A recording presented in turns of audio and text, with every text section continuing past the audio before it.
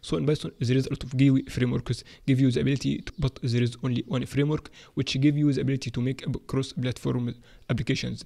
This is the Kivy framework. So Kivy is the only available Kivy framework in the Python market, which give you the ability to make an application for Linux, Mac. So Kivy give you the ability to make cross-platform applications and provide you the ability to make an multi-touch applications. And inside this class, we will see how we can make an application for Android. In this training workshop, we will explain the basic tools on how you can make your own layouts and how you can make and themes for the Kivy frameworks. Finally, we'll explain how you can export your application to run on Android or on iOS. So if you want to build an application for Android, you must have a Linux system. If you want to build an application for iOS, you must have a Mac. We'll explain how to make a calculator. We will explain how to make a login screen.